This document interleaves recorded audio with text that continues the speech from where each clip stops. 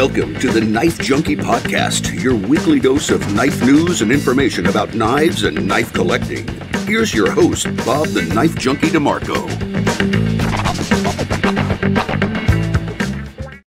Welcome to the Knife Junkie podcast midweek supplemental show.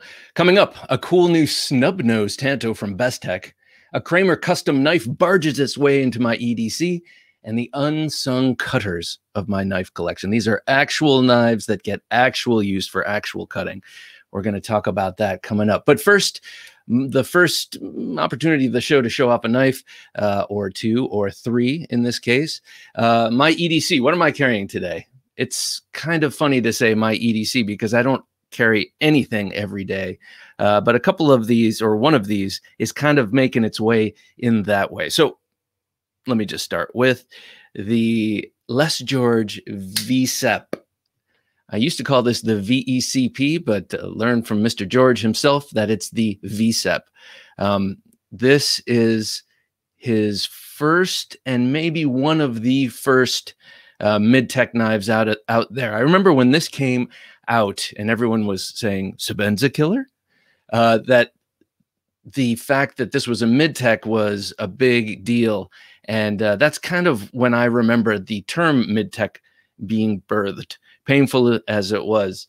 Now the term kind of has gotten muddy because everyone uses at some point, or most people at some point in their process use some outside labor to cut out blanks or to cut out handle material or stuff like that. It just kind of makes sense if you're going to try and do like a small run out of a production shop. Anyway, this is titanium, as you would imagine, and this is XHP steel. And the gentleman that I got this from Singapore put an absolutely gorgeous mirror polished edge on this knife. It is extremely sharp. One thing I really love about this knife is its action. It's got that kind of action that is frequently referred to as hydraulic. It's on bronze washers, and it just very smoothly comes out with just a smooth and slight bit of resistance, and goes back in the same way. So this thing has an incredible action. And let me show you this beautiful little detail here. Look at the chamfering around the cutout for the lock bar. Just class all the way. So a couple of high-end knives that I have, like very expensive knives, right here, you can feel it's sharp and rough. Okay, I'll just say it. My Strider, I go like this, and I could peel a carrot on the edge of this cutout. And the way Les George put on this beautiful chamfer here just is a little bit of extra attention to detail that makes me happy. I don't need this. I kind of wish he didn't tap it for tip down, but maybe that was a sign of the times when this was made. People were very hyped on options. Now I think people have chilled out a little bit about that, except maybe not lefties. Another thing is just the chamfering all the way around the handle. Gorgeous. So this knife has inspired the SBR, the Rockeye Auto, and the SBR fixed blade from ProTech. The Rockeye is the custom model that this VECP mid-tech was born from. So they went back to the original name for the ProTech versions. So carrying this today, love this knife. It is one of those, it was a grail knife for me. I searched and searched and then gave up the search. And then it appeared to me one day, hovering over my bed in a glowing mist. And I snatched it up. Next, I am carrying before the subtle and sheeple style cutting. I know I will be out in the world today. I have the GEC number 14. This was the run from, what was it, 2018, I believe. And I will check the blade in just a second. But it has this wonderful combination of clip point blade with that beautiful classic slip joint clip point style blade with with the dipping down edge and the machine cut swedge and the long pole, which is just beautiful. This has been patinaed and then brought back to a polish, so I've lost a bit of the marking on the blade, the etching, pretty much all of it. And very sharp. I've gotten it that way. This did not arrive to me super sharp, but I sharpened the dickens out of it, and it is now quite the scalpel, especially the little pen blade, which I leave sort of unsullied. I don't really use it unless I must. And as you can imagine, yeah, 2018, you can see right there. 2 standing for how many blades, 18 for the year of manufacture, and then since it's such a small blade, they split the serial number up. And on the front, number 14, and number 1 there stands for the main blade style, which is clip point in the GEC nomenclature. It's got one of my favorite handle covers here. This is an autumn jig bone, autumn jig bone with the little peach seed jigging. Really gives a nice grip, and then bolsters on both ends. Love this knife. The third knife I'm carrying today is a fixed blade, and I'm not going to show it because I've done this before. It will show up in the state of the collection. I will go on and on about it there, but I'm not going to show it here. It's sort of a technique from the business. It's a teaser. Here, I'll do it real quickly. Here it is. I'll show it to you in a little while, but I will be carrying that. Let's see, I got this Kramer Custom Voodoo at this point about a week ago, and I've carried it every day, all day, even with the sweat shorts at night, even in the jammies. It's light, thin, and it is awesome. It's just such a great knife, and I love carrying it. It carries so easily, and I love a fixed blade knife that carries so easily, because we shouldn't be limited just to folders all the time. Just because we're not Grizzly Adams doesn't mean that we can't carry a fixed blade every now and again. I just got distracted putting this 14 away because I have to show off the walk and talk on this main blade. It is just fantastic. Got that nice half stop. Here, I'll do it in front of the mic too, so you can hear the walk and talk. Oh yeah. So there we go. That's what I'm carrying today, and that's what I'm sticking with. Let us know what you're carrying. I always love to find out what everyone has in their pocket during the day. And it's funny, I'll get emails every now and again that just says one thing like Bestech malware. I'm like, what is this referring to? Oh yeah, I'm always saying, let me know what you're carrying, so people are answering. I love it. Context is awesome too, but I don't need it. I don't need it.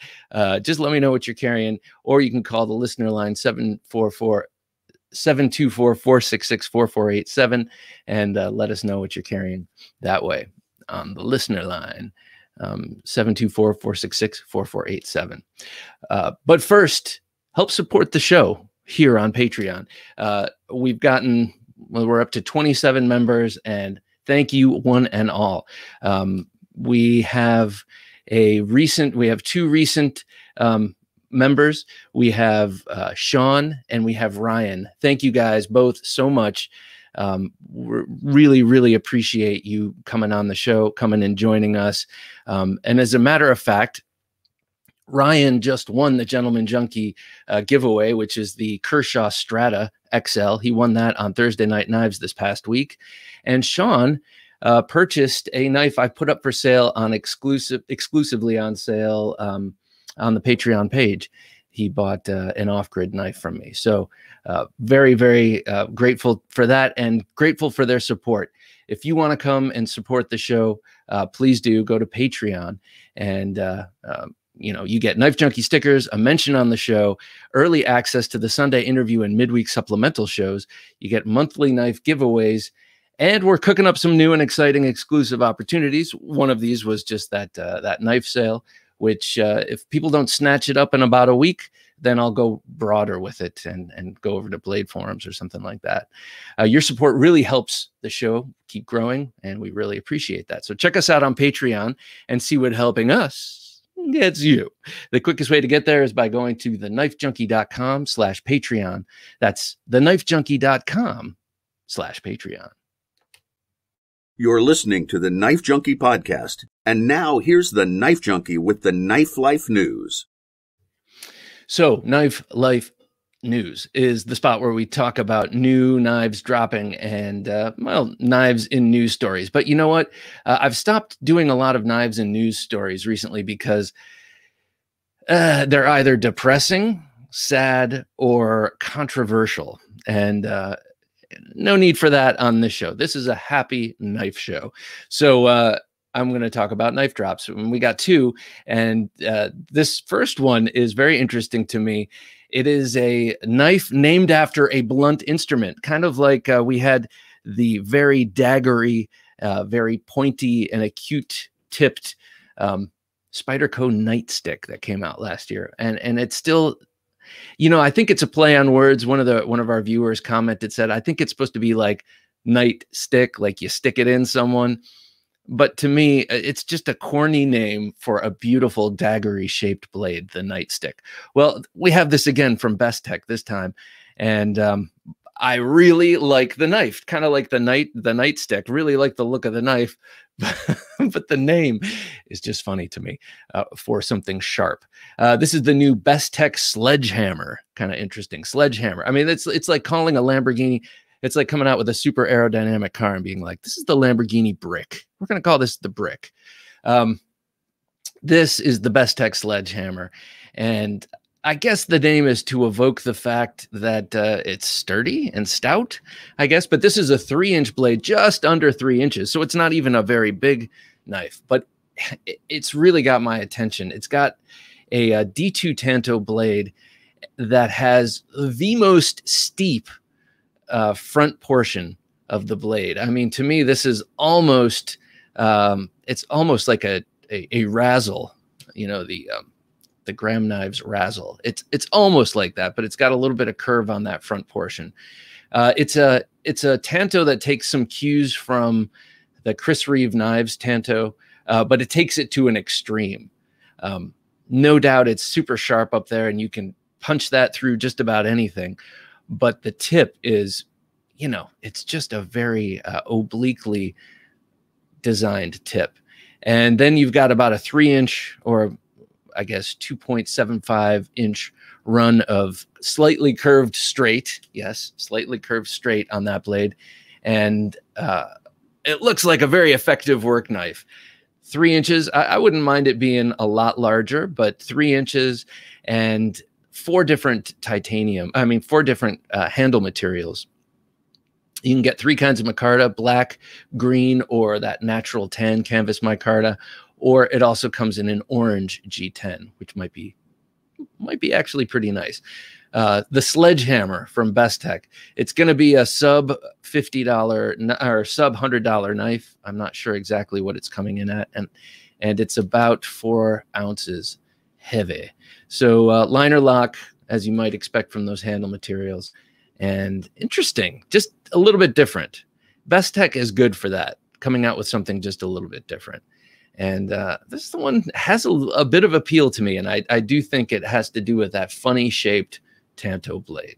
So check out the Bestech Sledgehammer, and a very nice article of that over on Knife News. I love Ben Schwartz's writing. Every day he comes out with a new way to talk about a knife that we've, you know, whose parts we've seen before. I mean, he can make a titanium frame lock sound new and exciting. I love that guy's writing. So definitely check out Knife News. That's also where I learned about this next knife, the new in-house designed Upshot. This knife I saw, let's see, Thursday Night Knives. We glanced at it ever so slightly as we were talking about a new Civivi. And the topic of the show was, what do we like better? Do we like companies like Spyderco coming out with new iterations of old knives, you know, endlessly rehashing them with new materials? That sounds negative, but it's sort of positive too. Or do we like these infinite new models from Civivi, for instance, where they just keep pumping out new models that look just ever so slightly different from the last one, and then they call it something weird and, you know, send it out into the world? Well, this had just come out, and I didn't have a chance to really look at it before Thursday Night Knives, but I have now, and I actually kind of really like this knife. The blade is just under 3.5 inches, so 3.47. So it's just barely in my wheelhouse for blade sizes. What is this? I think it's 20 CV. Yeah, it's 20 CV. So it's a great blade steel. And as you look at the blade, it's sort of drop point, sort of Wharncliffe. I think it's walking the line between the two of those. And like I say a lot, everything's a drop point. Everything is a modified drop point if you think about it. Almost everything, except a Persian. You know, you could call that an ultra modified drop point, I guess. In any case, the Upshot is designed in-house, and it's got that beautifully utilitarian looking blade. It's got a nice point to it, which I like, and a nice belly to it, gradual and sort of full bladed belly. The two things that I really like about it, though, the blade to handle ratio is right on point for me. And look at that super ridiculously neutral handle. I mean, you could hold that in any grip with equal comfort. Something about the audacity of the plainness, this audaciously plain and neutral handle is a real turn on to me. I just think it's kind of classy. Also, it looks very comfortable. And then they put that swedge up in the front. So really the only bit of ergonomic, what do we want to specificity to this is in the blade itself, not even in the handle. So that little choil up there could give you some added, purchase if you needed to feel like you needed extra control with this knife. But I mean, I think it's all about control. It's totally neutral. You've got a run of jimping. You've got a perfectly shaped blade with an excellently shaped handle. And then the one little bit of flourish is that pocket clip. The pocket clip is, heat anodized and has the one little bit of flashiness to this whole knife. Excuse me. The one thing that I bristle at, I do not like holes like that. Speed holes or lightning holes or whatever you want to call them, drilled into pocket clips, especially on nice knives, on fine, expensive knives. To me, it looks cheap. To me, it's evocative of gas station knives, and I just don't like it. So I kind of wish they didn't drill those holes in there, but I really like the splash of color with the clip there. So as Ben says there, a bit of unexpected flourish. So yeah, this wee Upshot is nice. Now, you're not going to see me running out and buying it because my tastes in my old age have become very particular, I've noticed. This for a wee, I'm really digging. And for a sort of, I hate to put it this way, but run-of-the-mill wee, I really, really like. But yeah, I don't see myself running out and getting it. However, in a trade, it might be an interesting a temptation. So very interesting new in-house designed wee knife, the Upshot. Yeah, tell me what you think. Do you like this knife? Is it exciting enough to be another wee design? Are they coming out with too many designs? I don't know. Sometimes I think yes. Sometimes I think no. Sometimes it's just hard to keep them straight. I understand that the knife world is a burgeoning community, and people are really becoming collectors. Myself, I always thought collectors were weird until I discovered and counted how many knives I had and realized I guess I'm a bit of a collector too. And we all have our peccadillos and our tastes and this and that.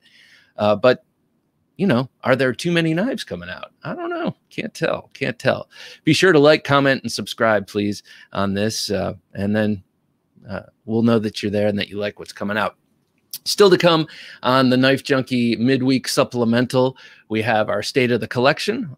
And we also take a look at some knives that are unsung heroes in my collection. Maybe not the most glamorous and glorious knives, but they're the ones that are around the house and get actual use kind of consistently. Well, not kind of. They get consistent use cutting because they're right at hand. Some of them are junk drawer knives. Some of them are knives that just one resides on my desk, one lives in my backpack and is my work, one of something for work. So these are the things that are always there that I choose instead of maybe the fancy thing that I'm carrying in my pocket. I know, hashtag use your stuff, but this is just what it is. So I'm going to show you. But before we dig into that, be sure to like, comment, and subscribe, as I mentioned, and hit the notification bell, which theoretically will let you know each time we upload a video here. And join us tomorrow night for Thursday Night Knives, our weekly live stream. It's getting livelier and livelier every week. You have the opportunity to come on and just go to theknifejunkie.com/join, set up your camera, and light would be nice. Put in some headphones and meet me and talk and meet the other people who come on and talk. It's like basically the Oprah of knife shows. You know, we get guests on there. We get just great topics of conversation and lively talk. 10 p.m. Eastern Standard Time. And that's right here on YouTube. That's Thursday Night Knives. Please join us 10 p.m. Eastern right here on YouTube. Today's podcast is brought to you in part by Audible. Get a free audiobook download and a 30-day free trial at www.audibletrial.com/KnifeJunkie. Over 180,000 titles to choose from for your iPhone, Android, Kindle, or MP3 player. Again, that's www.audibletrial.com/KnifeJunkie. So this past weekend, after I was done mowing the lawn and devining the place, I live in Virginia, and the vines here are just insane. They really are. It's like you can see them growing in real time. It's like an alien invasion every summer. Speaking of alien invasion, we also have the cicadas here. So, I mean, it's a double alien invasion.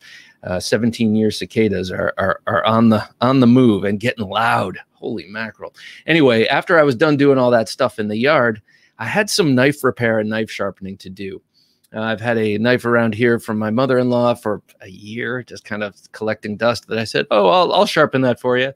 And then just finally got around to, so I did that. And I had a knife that I'm going to show you that I made a while ago that I've shown off, but I finally put an edge on it, did a little finishing touches on it, and I'm going to show you that too. But first, as I don't say I want to do it. I don't say I like to do it. I just do it with some regularity. I drop knives on their tips and break them. And I had two kitchen knives that I did that with. One I dropped on our, we have a hard tile floor, and it dropped right on the tip and ting. And then the second one, I must admit, I tossed in anger in the sink a couple weeks back, and it landed funny in the drain, and it chipped off a piece. I think I was trying to make a point, and no one was around to get the point, and I broke the point on this damn knife. So I had to fix these two. They're both wedding knives, and when it was time to register for our wedding, 13 and a half, almost 14 years ago, baby, I selected these Shun knives. And Shun, these are knives made by Kai USA. And they're the people who make the Kershaw knives and the ZT knives and the Shun knives. And these have not been, well, I have some Wusthof Trident knives, and I like them better. Let me put it that way. But I was taken in by the Damascene look of the blades and the interesting designs. They even had a chef's knife designed by Ken Onion that I never ended up getting, but just a beautiful chef's knife. So I got these, and they don't really hold an edge very well, but they're ours, and they're our wedding knives. So I will always cherish them. And they're thinly ground. I will give them that. But when I first got them, I was going to bring them into where was I? I was at one of the kitchen supply places. What's the fancy pants one? I can't remember what it's called now, but I was in there, and there was a guy sharpening knives, and I said, oh, I have some Shun knives, and I was trying to just strike up a conversation. And I said, but I sharpen them myself. And he's like, myself. And he says, oh, really? Do you? Well, you know that one side is on a 20-degree angle and the other side is on a 19-degree angle. And so you can't sharpen them yourself. And I was like, I'm not sure if he was being truthful or not. I never actually really looked into it, but I thought that's horse crap. If they have two edges at different angles and it's not a chisel edge, then you're just being a little ridiculous. And if they're so close that they're only like 2 or 3 degrees off, then I know you're just BSing me here. So either shun or the sharpening guy. So in any case, always had some mixed feelings about these knives. This one is the paring knife. I dropped it on its tip, and it just came down in a nice graceful swoop, and then boom, just chopped off at the end. So I took this to the Craftsman 2x42-inch grinder here and gave it a little clip point there. And now it looks kind of like a sax, like a brokeback sax, doesn't it? Kind of a neat little fix to this knife. And now I like the way it looks better, which, you know how important that is to me. But also I feel like that angle there is going to be less problematic when it comes to dropping it. Am I wrong? I might be wrong. Maybe it looks like I made an even more delicate tip there, but we'll see. This will be a work in progress. Maybe I need to angle it up at the tip, but I do like having that much usable cutting edge right up to the tip there. So did that with this. That was just an incidental drop. Happens all the time, unfortunately. But this one, this is the chef's knife, and this is a 10-inch chef's knife, which when it's sharp is great because it's really nice and thin. But I do have to keep it, I do have to work on the edge somewhat frequently. This one, you know, someone upset me. I don't remember who, but I have some really have 2 excellent pets and 3 excellent humans living in this house. But, you know, sometimes 3 other, you know, excellent humans, because I consider myself the 4th excellent human in this house. But sometimes we get on each other's nerves. Sometimes we anger each other. Let's just put it that way. And I was doing dishes, as I do. And did you sense a little resentment there? It isn't. I like doing the dishes. It's a chance to listen to great podcasts like this one. But I sort of threw this knife in anger into the sink, chucked it. I didn't throw it. I chucked it. I just sort of like very aggressively placed it in the sink. And wouldn't you know, the tip went right down the drain into the incinerator and snapped off. And it was an ugly looking U-shaped gouge at the end of this blade. Gouge isn't even the right term. It was more like a U-shaped feature at the end of this blade. And so I missed about, let's see, I lost, I should say, about 3/4 of an inch on this knife. But I did the same thing that I did with the paring knife and gave it an angle down to the tip there, as you can see. And let me put this backing down there. And now I'm more inspired to use it because it looks sort of like a Viking chef's knife. So, well, you don't need a 2x42 or a 2x72 or anything special like that to do this. I mean, mine is just a run-of-the-mill Craftsman, but don't forget, if you jack up your knives, you can fix them, you can alter them, you can sharpen them even on some pretty rudimentary machines. And I'm glad to have this back. And now this is a new era for this somewhat mediocre Shun knife. I'm wondering, did Shun over the past years, I mean, they're still making knives, unlike some other companies that were fashionable when I got this, like Globals. They were very expensive and weird looking knives, and like all the finest, all the best people had them for that period of time, and they seem to have disappeared. I think it's because they were an ergonomic nightmare in the service of just looking kind of futuristic. But the Shun knives are still around. And I'm wondering, did they change the steel? Did they change their heat treat since these early versions of them, just to stay relevant and stay in the market? I'm not sure. I'd be interested to find out if, I don't know, maybe I'll ask someone from Kai at Blade Show, which is coming up. Can't wait for Blade Show. It's coming up. Got to get the car, got to get the brakes fixed a little bit. You know, the brakes have been I need to replace the brake pads. I'm going to be driving down to Hotlanta from here. That's what they used to say in the late 90s, kids, Hotlanta.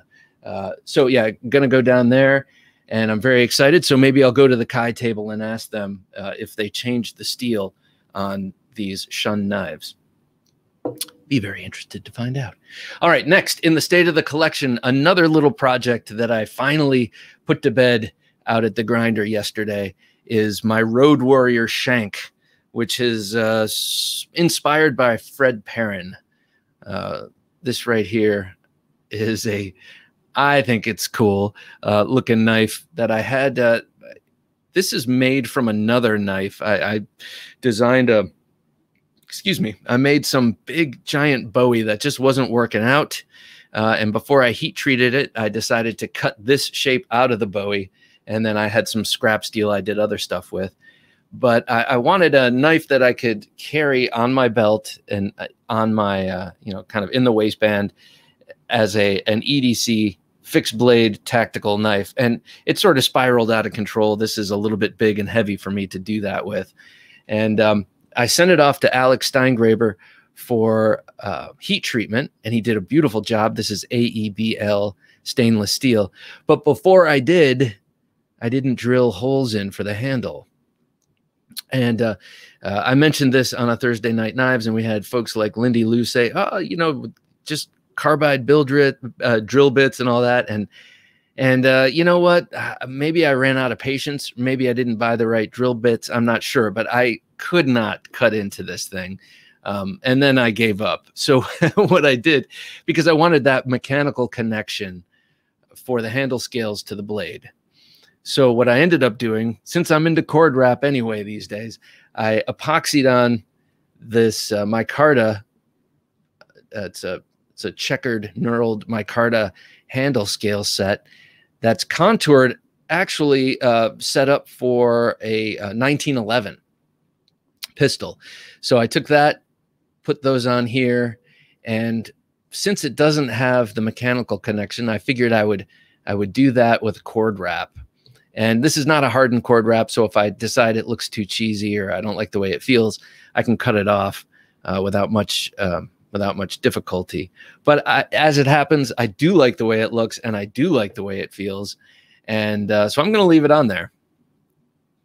So yesterday I put an edge on it. As you can see, it is chisel ground. The edge is chisel ground. It's pretty nice, pretty damn sharp now. And the whole blade is chisel ground, so it's flat on this side. And yeah, this is sort of a Franken knife, sort of a road warrior style knife. And by that, I just mean unfinished. It's not a very high fit and finish style knife. I think I've come up to the edges of the equipment I have, but also the edge of my patience. I do this every once in a while. I noodle around, and it takes me, forever to actually make a knife that cuts, because I'll work on it and then not work on it for months and months. So finally finished my little Road Warrior Fred Perrin shank. It's pretty nicely sized, cuts really well. I did some feather sticking with it yesterday. You'll love to know. And I'm happy with it. I just need to make a sheath. That'll take me another 1.5 years. And then I'll be ready to never carry it. So here it is, the Road Warrior shank, a la Fred Perrin. This looks a bit like something he might make, except his are obviously better. He's a more experienced guy, but there you go. I'm just going to leave it at that.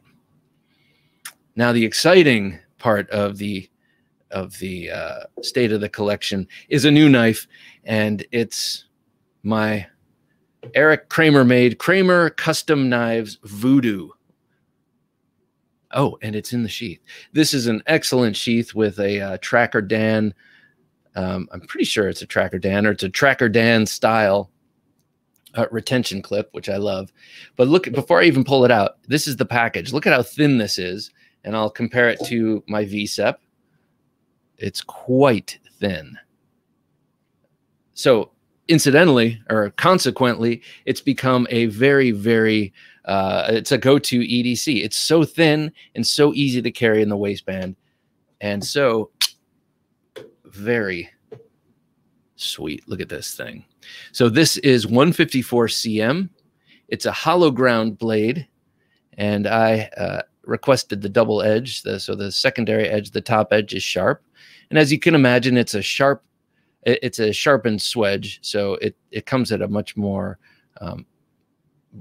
oblique angle there, but it is sharp. and good for kind of the things, splitting, gouging, that kind of thing, as opposed to slicing, which this hollow ground blade is great for. This is really, really thin. I mean, this blade stock is, I'm not sure, probably an 1/8 of an inch, maybe 3/32 of an inch. I don't know. I need to measure it. Sorry. But it's also hollow ground really, really nicely. Eric Kramer is a fantastic grinder of steel, and it comes to a screaming sharp primary edge. This is, so I recently spoke with Eric Kramer. He's going to be on one of the upcoming podcasts. He was inspired by Persian knives on this one.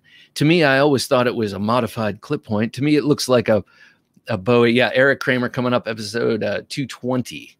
So keep your eye out for that. But he said to me that, no, this is actually a Persian inspired blade. And well, you say Persian, I say modified clip point, but let's not call the whole thing off. Look at that.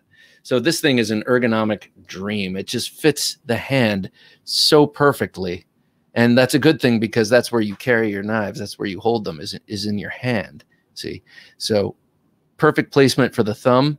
If you hold it in saber grip, you have really, really nice jimping here and jimping back here. It's excellent in the reverse grip. Eric Kramer does Libra fighting. And Libra fighting is a technique where they use a lot of tip down, edge in, sort of Pical style. And it's almost always here in this reverse grip. So it's a neutral enough handle that it's optimized for reverse style grip and reverse kind of fighting, if you're going to use it for that, or self-defense. But, you know, for the more practical, more everyday stuff, which is what this knife is going to get used for, it is also neutral enough to be very comfortable and very wieldy in the saber or forward hammer grip. Big fan of this knife, and I just can't get over how thin it is and how much I love that. Like I said, this is the VECP. You hold it next to it, and the VECP just is a standard, what is it, like 0.54 inches thick, or 0.525 inches thick. And this thing is thinner and sits right next to the love hand, I mean, to the sculpted oblique muscles, and gets lost there. You just forget that it's there until you need it, and then boom. And like I said before, this thing has gotten a lot of carry in my, what do we call them in this house? Dippas, or that's something my daughter came up with, or comfy cozies, or, you know, sweatpants, pajamas, whatever you don't wear out. Though I've been seeing people wearing their pajamas out, like grown men, and I want to lecture them, but that's a whole other rant. This thing has been clipping in beautifully to everything I wear. So I know that sports shorts and just shorts in general, which I'm always kind of hesitant to wear fixed blades, this has been working out amazingly. Check out Eric Kramer on Instagram. He's got some really excellent fixed blades. He also made some really fantastic and ornate and gorgeous folders for a little while. He took a break from that, and I have it on good word that he's going to be headed back in that direction in this year. At some point in the summer, he's going to start back up with that. So Eric Kramer Voodoo, my newest acquisition, and something that I love. And I spoke earlier about how I've been selling a couple of knives. Well, that was this inspired that. You know, I've been a little bit on a I've been a little undisciplined lately, where, you know, you kind of have to move a few out to bring a few in. And so when I got that, I decided to move a few out. One of them moved, and we'll see about the others. So now, the moment you've all been waiting for, I want to talk about my top 10 unsung heroes of actual cutting chores. What do I mean by that? What do I mean by that? I mean, these are knives that are, well, a few of them reside in the kitchen junk drawer. One of them hangs next to my tools in the shop down here. One of them is, well, I'll just get into it. You get the idea. They're knives that are just around that are actually used for the most cutting. I do have a VECP in my pocket today. But if I get some nasty cutting chore in the kitchen, it will most likely go to something else, like this first one. This is the Ruger CRKT made Ruger LCK. This came out in a drop point, and in this Wharncliffe sheep's foot thing, I'm not sure exactly what you call that style blade with such an abrupt tip. I guess that's a Wharncliffe. And it got a lot of very positive press 2 years ago or so when it first came out. I remember Nick Shabazz oohing and eyeing over it, you know, for such an inexpensive, this was like a $27 knife. And Birdshot IV was huge on board with this. And so I went to get one and they were sold out. I mean, it got so much good press. So it took a while to get. And it's rare that I am, you know, waiting around for a $27 knife to come in, but it did. And I love it. And it got relegated to the kitchen drawer. My wife also loves it. And so that's where I ended up putting it. It's been sharpened a few times. This is 8CR13 MOV, but it's hollow ground and very sharp. Gets very thin behind the edge, even though it's a relatively stout blade stock for the size of it.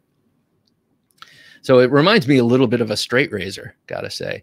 And it's got excellent action. I'm going to use my right hand there. Excellent action on washers. Not even sure what kind of washers these are. Can't tell. Can't tell with the lighting I have right here. But so this is a kitchen junk drawer knife. It gets tons and tons of use. And it is an unsung hero. It's got kind of a tactical look. It's got a great grip to it. This FRN is excellent. But you never see this in my front right pocket. And that's what I mean by unsung hero. So I'm going to put this down over here. Thank you for your service. And I'm going to move along. The next two knives are also in that same junk drawer. So they all get a bit of play. This is a Buck Stockman that I picked up from Walmart years ago. And this is a great knife too. This especially the sheep's foot blade on this.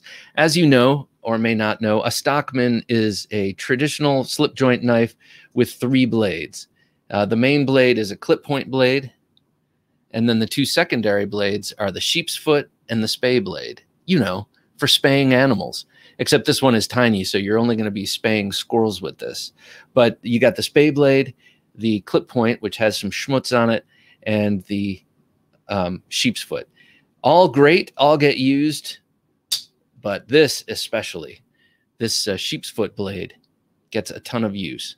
This is packages come in. We used to do HelloFresh, and the girls get all these sort of like project boxes that come in every month, you know, and you know, how to cook for kids and you know, that kind of stuff. Especially during our quarantine period, we just had endless amounts of these subscription boxes coming in, and this is what usually opened them up. Especially that sheep's foot. Something I really love about this is, even though it's an inexpensive knife, look at the bone handles, just beautifully jigged and burned and dyed bone handles here. So junk drawer knife. The bolsters, I'm not sure what the material is. It's not nickel silver. It's something that tarnishes and doesn't come back quite that nicely. So that's what we got. Chinese made. I'm going to put it down here with all blades showing so that you're in the know. There we go. So junk drawer knife number 2. Junk drawer knife number 3, my brother gave to me. God, it's got to be 25 or 30 years ago at this point. Yeah. So it is the Leatherman side clip. Maybe less than 30. More than 20, less than 30, we'll say. Side clip referring to, this was their first one with a pocket clip. And wouldn't you know, they chose to go with proprietary hardware. I think that's what that is. Yeah, that's a 5-pointed star with a little thing in the middle. So there's no tightening this clip, but the clip hasn't come off. It's just loose. This thing gets all the use. It gets so much use, but not these pliers so often. It's everything else in here.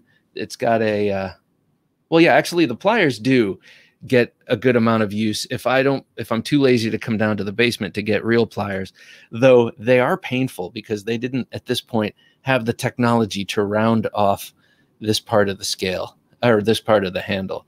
It's a folded over, half folded over, sandwiched kind of thing. So you're getting that width of the metal right there when you squeeze down. But you know what? You got to be tough sometimes.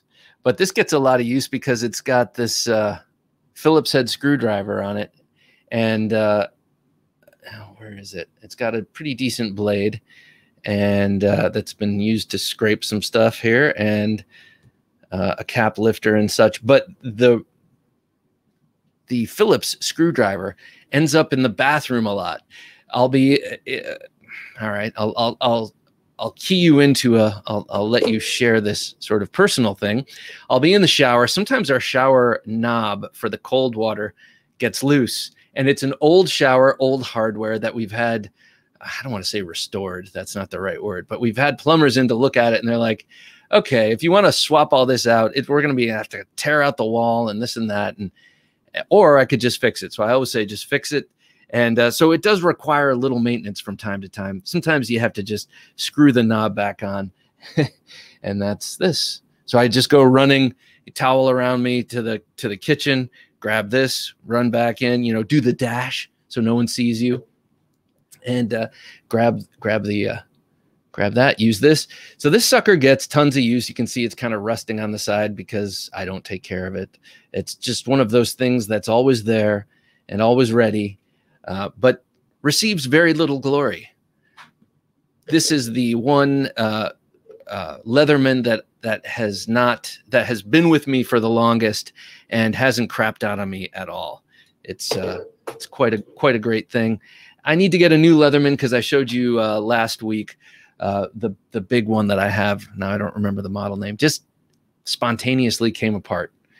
It was in the car, in the center console, pulled it out to do something with it, and it just, like, two pieces just kind of came off of it.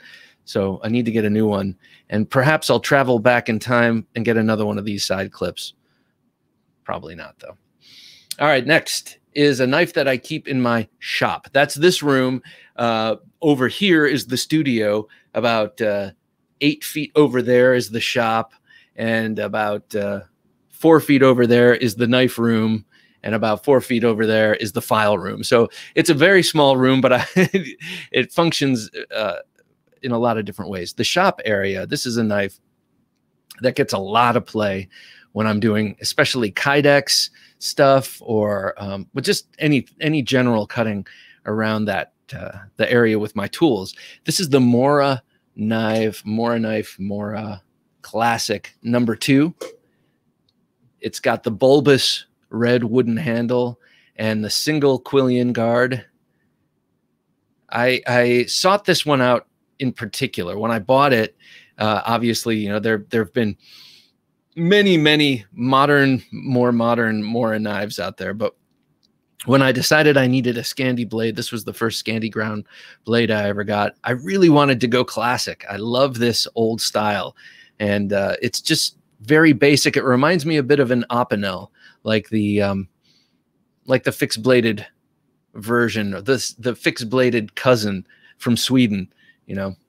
Your Swedish cousin is coming for the summer, and that's what I ended up getting. Love it. This Classic comes in a shorter blade. It comes in a one without a guard at all. I figured that would be dangerous for how I like to cut myself. I figured this would help me. I've seen it also with the double guard. I think that's very hard to find. And there's also a version of this called the work knife, I think, that looks very much like this, maybe just has a different style blade.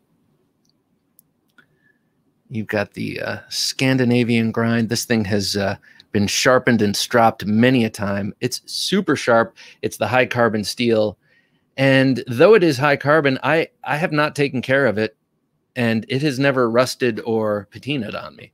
So it's a pretty robust high carbon steel. Comes in this molded plastic sheath.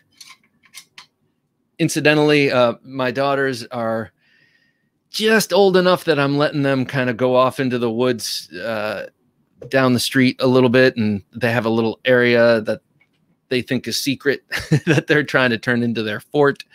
And my daughter, my older daughter, Eden, misplaced her Swiss Army knife, which I felt her pain about that. You know, she was very apologetic, but I feel her pain.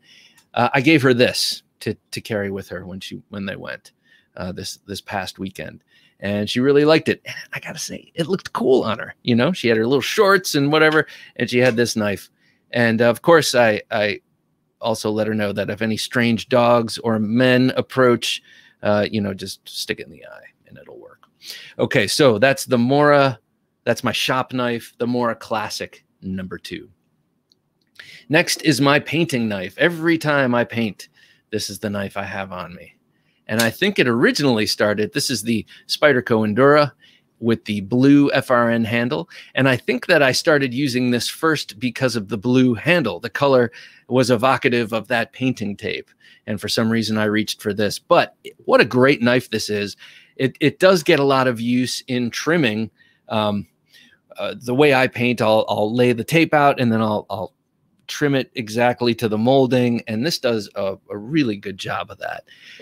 I also was carrying this yesterday and opened up mail with it. I very rarely carry this. This is very rarely an EDC for me, or just a carry knife. But it was yesterday, and I opened mail with it, and I forgot how sharp it is. This thing is just incredibly sharp. And I know it doesn't take much to cut paper that's folded on a seam like that, but you can tell. You can just tell the way it slides through. And this VG10 is great steel, and it's perhaps an unsung steel at this point. You know, VG10, people turn up their noses, but I love this knife. And I was considering selling it at one point, and then I thought, why? How much am I going to get for it? And why would I bother selling it? It's always there for me when I need it during the painting season, which we're coming up on very shortly here. So this is going to get a lot of use. Recently, I also used my ProTech TR3 as a painting knife. Or no, I'm sorry, the TR2 as a painting knife. But this one will always hold that special place. Next is my desk knife. This knife sits over to my right. I have a bunch of knives over there, but this is the one I always use when I'm sitting at my desk and I need to cut something. And that is the Buck 112 Ranger. And it is fitted with this quick open thing, so you can open it up single-handedly. It's brass, so it fits.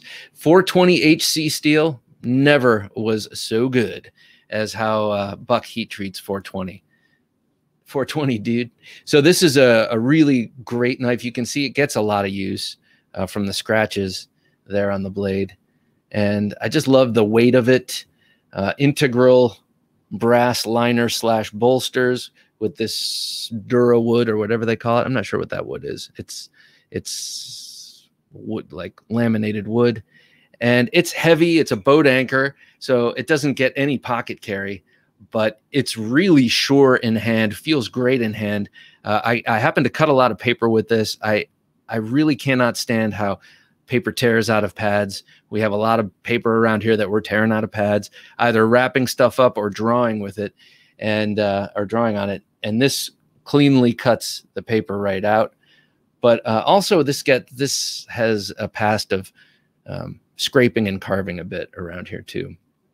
This was also a micarta, not a micarta, a Kydex knife for a little while. And then, not for nothing, but if you're a fan of the 110 or the 112, these openers that you affix to the blade work great as little thumb stops too. Just kind of gives you a great indexing point and a point of strength if you're horsing through some material. Kydex can sometimes be a problem. So the Buck 112 Ranger, an unsung cutting hero in my collection, but also kind of an unsung hero out there.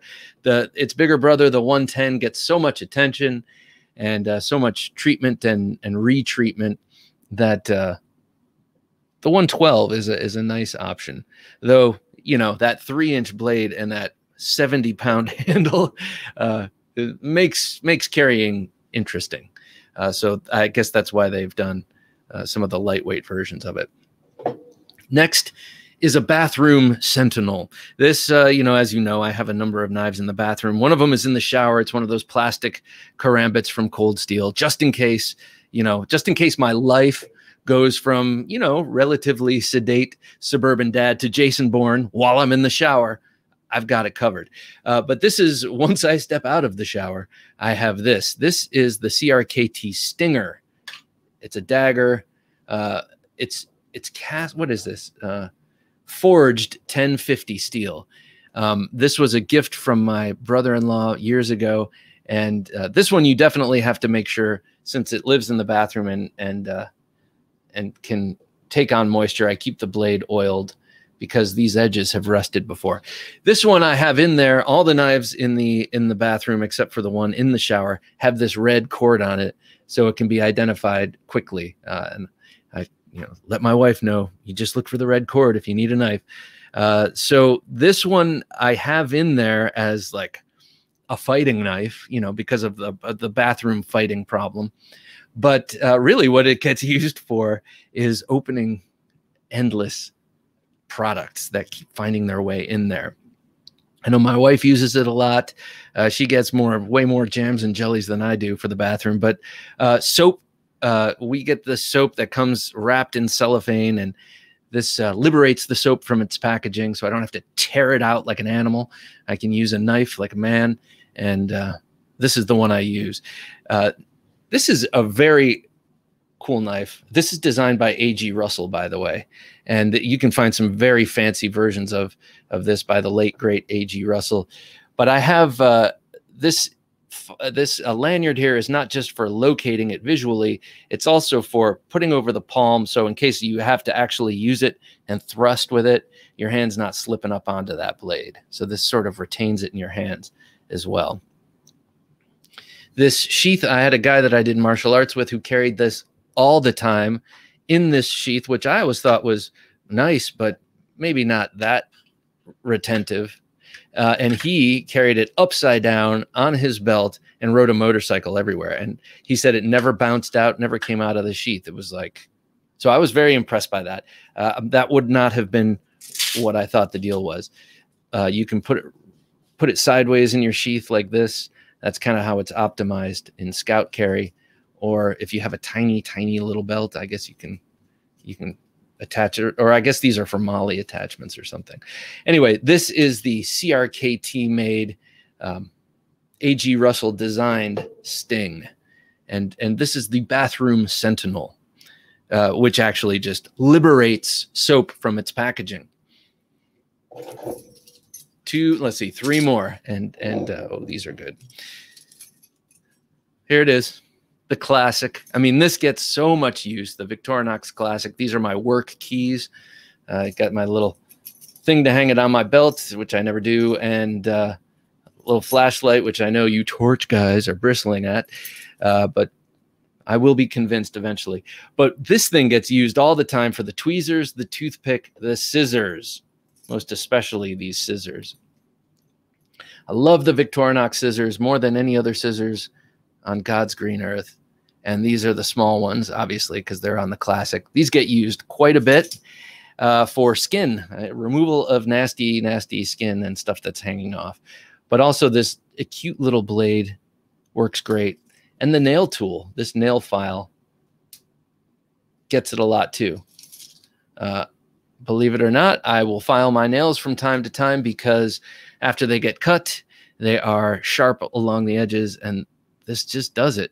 This gets used a lot. It's not glorious. This is a true unsung hero because it's small and puny, but man, does it get a lot of use. And I figured I needed to mention it here.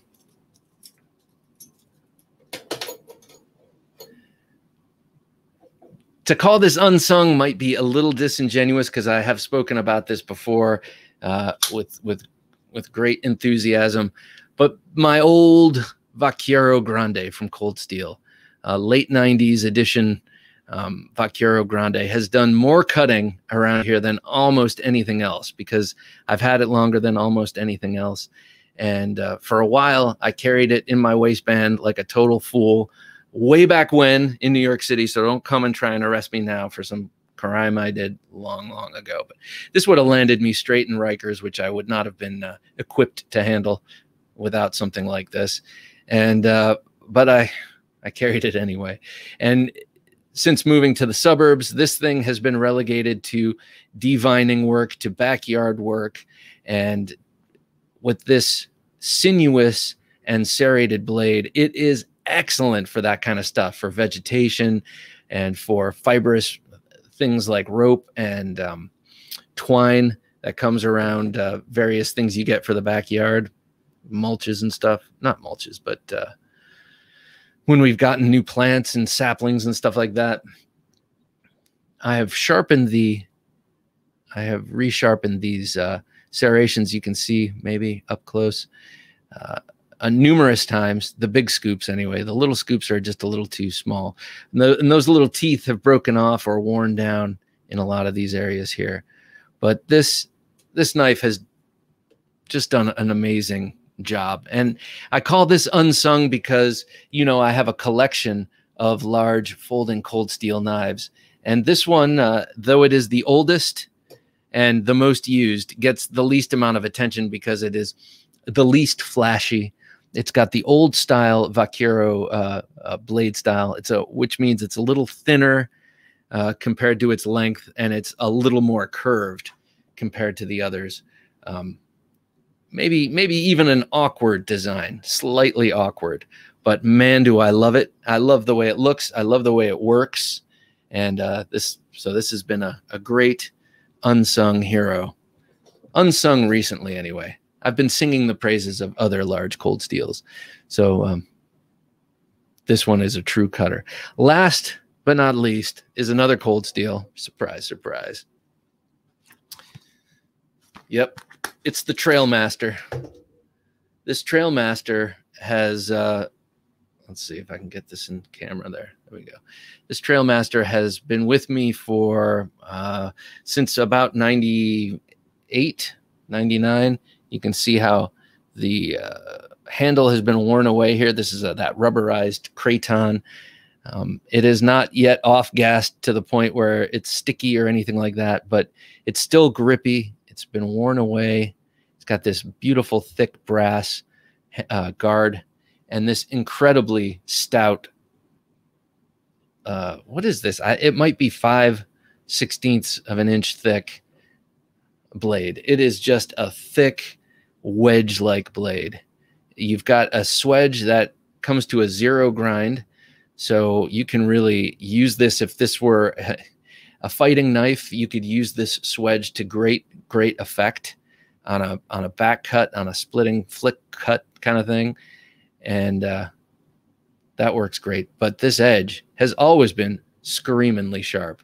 I recently took it to my my belt grinder, put a new edge on it, and probably didn't really need it. And I may have, well, in some places I may have dulled it ever so slightly. But this is carbon V steel, or is that carbon 5? I can never tell. Do you say carbon V or carbon 5? Is that like a V, letter V, or is that a Roman numeral 5? I don't know. Does it matter? It's like 16 candles. You don't spell it, son. You eat it. Well, in this case, you don't say it. You use it. You cut with it. And so this has done a lot of outdoor cutting in terms of saplings. We have this disgusting white pine next door. I'm not a huge fan of white pines. I love trees and such, but white pines are just a pain. Plus, you're always wondering when it's going to fall on your house. And this one drops limbs like you wouldn't believe. And it's not ours, it's our neighbors. But anyway, so I have cut those limbs up and used this, and I cannot get that tar off. This is the sap. I think denatured alcohol is what I need to get, maybe. I've used a number of solutions and it hasn't removed that silly sap. I should just next time I go out and use it for something like that on sappy material, I will coat it with WD-40. I think that's the nut and fancy way of doing it. And then it just slips through. I also use this when we have our outdoor family fire pit nights. This is the knife that I use to make kindling. It works great. It does chew up your baton because of that 0 ground sharpened swedge there. But the geometry of the blade itself just splits and batons the wood so perfectly. And I got to be honest, yes, I started batoning because I thought it was really cool and a great way to use your knives. But I actually feel much more safe batoning to get kindling than I would using a hatchet. And maybe that's just because I don't use a hatchet much and I feel less comfortable with it. But this right here, placed on the back of a log and then pounded through with another stick, man, that is the best way for me anyway to get that those little pieces of kindling. And yeah. And since I smoke a cigar now once a week on the weekends, I think I've sort of given up on some vices, and I figure you can't give up all your vices. It's like Lincoln said, you can't trust a man with no vices. So I think we're going to be doing a lot more, fire pitting, because it's a great excuse to be out with the family smoking a cigar, but them not smelling it. I don't know. We'll see how that works out. Anyway, thanks for sticking around this long to find out what my top 10 unsung heroes of actual cutting chores are. These knives are all awesome. I'm very lucky that I can have all of these luxury items. Now, the ones I've shown you today aren't necessarily luxury items. They're much more tools. But the reason I use these is because I have luxury items, these kind of knives, the VECPs, the Voodoos, the GEC knives. You know, they're completely, well, I'm not going to put it that way. I'm just going to say they are luxury items, and I'm very lucky to be able to have them. And well, you know, there are certain things, you know, I don't have big, fancy, expensive cars. I have big, fancy, expensive knives, and that's how I'll leave it. Anyway, join us on Patreon. Join the Patreon group. Make yourself eligible for the monthly knife giveaway, which is always a really, really good and fun thing. Again, thanks to the 2 new patrons, Sean and Ryan. Your patronage is greatly appreciated, and we're very happy to have you on board. Also, check out Thursday Night Knives tomorrow night, 10 p.m. Eastern Standard Time, streaming live right here on YouTube, and join the conversation.